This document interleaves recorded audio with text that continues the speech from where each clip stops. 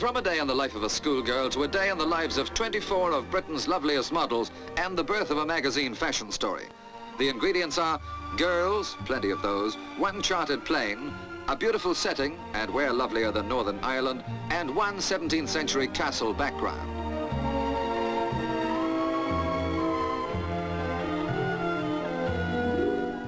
Fabric expert Cyril Lord, owner of Ballygally Castle near Larne, has the enviable job of escort on the 90-minute trip to Belfast. Be a model and see the world, for gone are the days of long hours tied to a photographer's studio.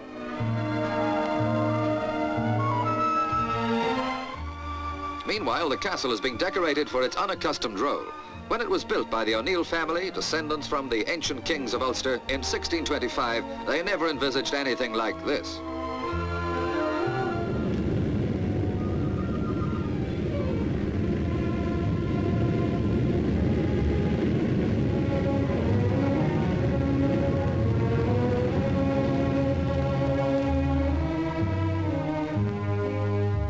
In the exhilarating freshness of an Ulster morning, the party leaves by car for the final stage of their journey, 24 miles north along the coast road to the castle grounds. The accustomed chaos of a city morning rush hour is far from their thoughts as they savor the serenity of the countryside.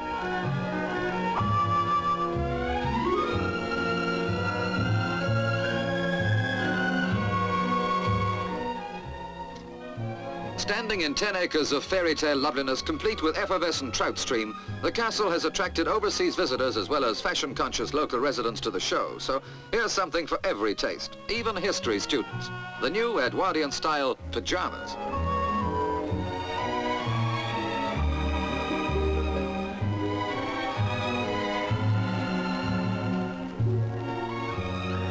A woman's work is never done, and makeup takes as long as the rest put together, unless it's another chore like getting dressed.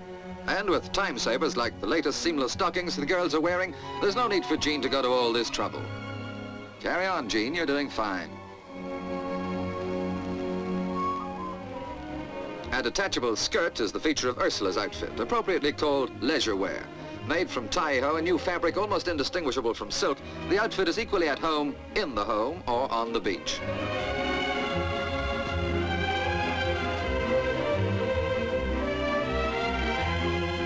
Besides captivating creations like that of sportswear designer Teddy Tinling, worn by Gillian on the right, the fabric will soon be put to a much tougher use, men's suits.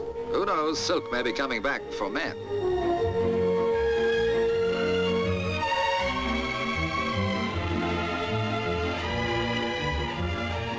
Climbing onto the castle wall in dressing gown and bare feet can be a risky business, but it's worth it. For on a fine day, the coast of Scotland can be seen from this vantage point.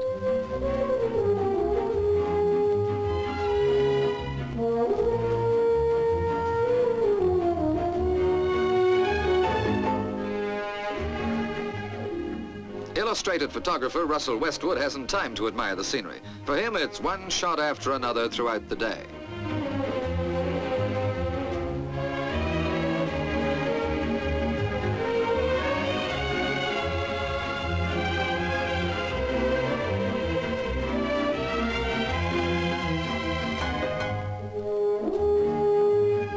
Whether you like your style simple or sophisticated, there's something for every taste in this collection.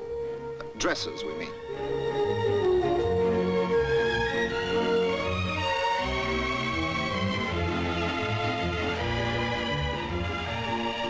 So ends another chapter in the castle's history, but the occasion will remain a fragrant memory in the thoughts of the ghosts that walk within its walls.